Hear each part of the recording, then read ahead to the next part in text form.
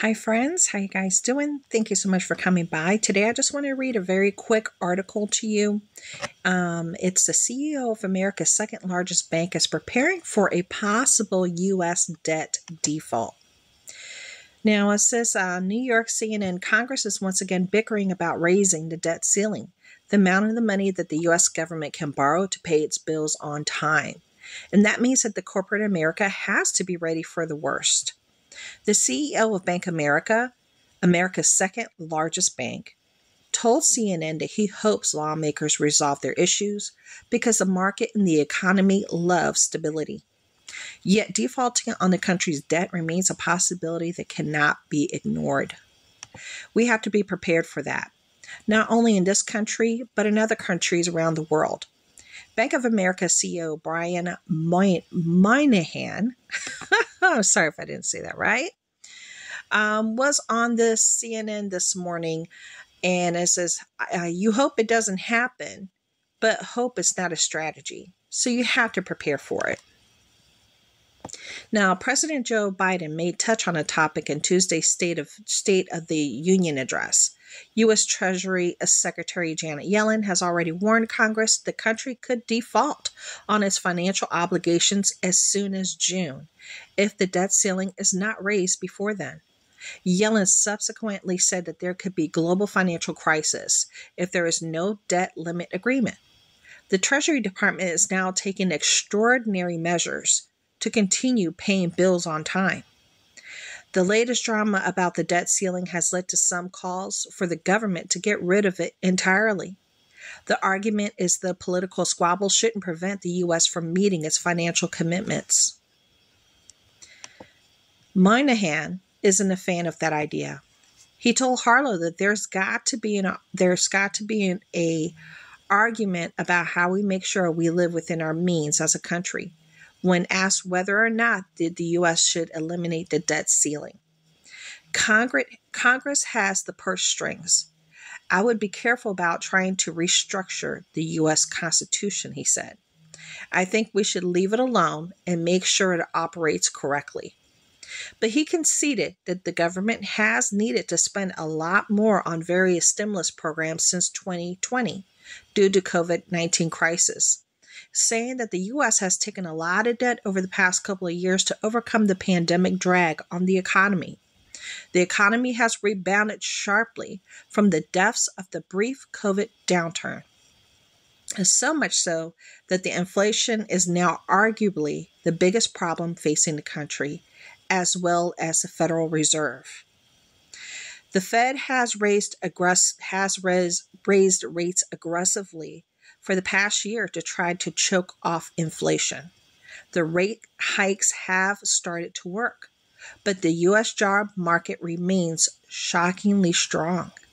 The unemployment rate that has stayed very low, extremely low, that's one of the challenges for the Fed. With that in mind, the Bank of America is still predicting a mild recession at some point in the future, but the start date keeps getting pushed. Moynihan argues that the higher rates could be a drag on corporate profits, but the good news is most people are still working, earning good wages, and spending.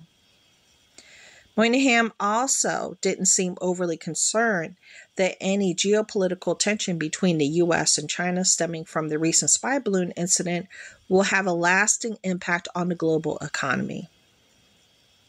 He told Harlow that given China's importance in the global supply chain, it's in everyone's interest not to have an economic tension to escalate.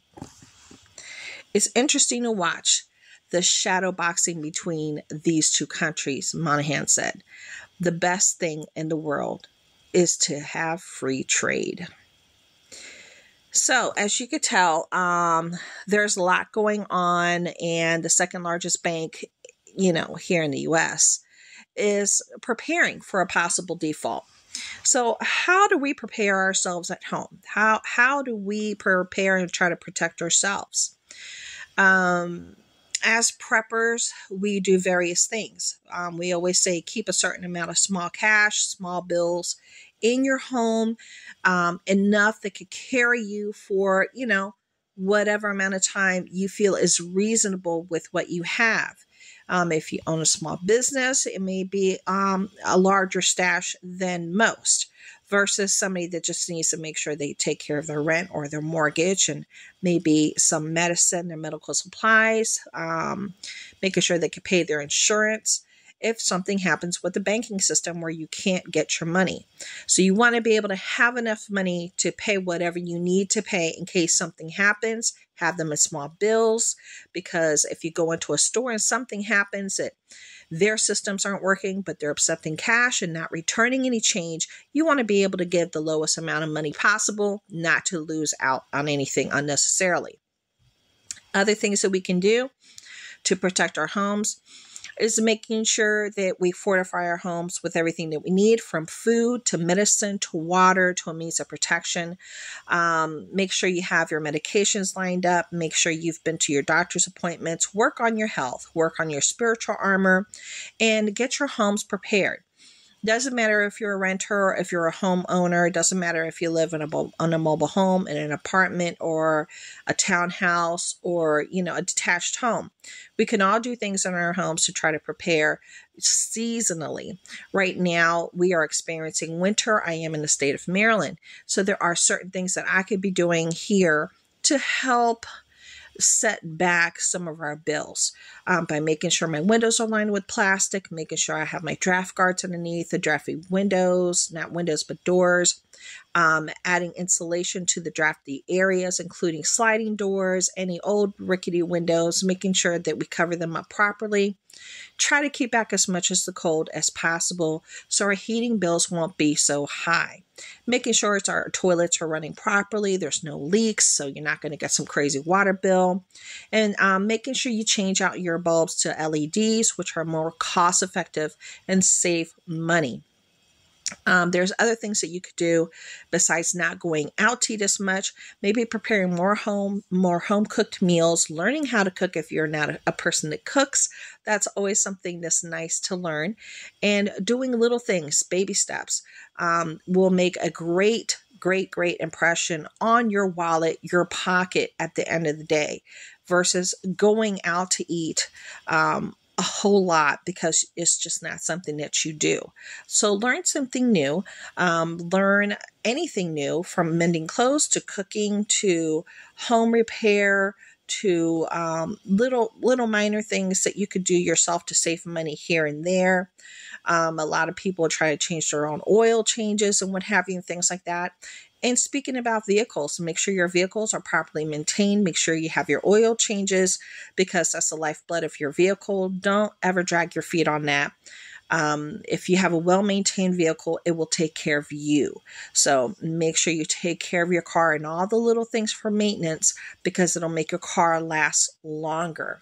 And always think, if your car is having some major issues and you're looking at some hefty repairs, think logically about, should I go ahead and make this repair, or should I get into a new vehicle with anywhere between $400 to $600 to $700 monthly payment, not including, here in the state of Maryland, mandatory full coverage insurance for a new vehicle, which could be quite hefty.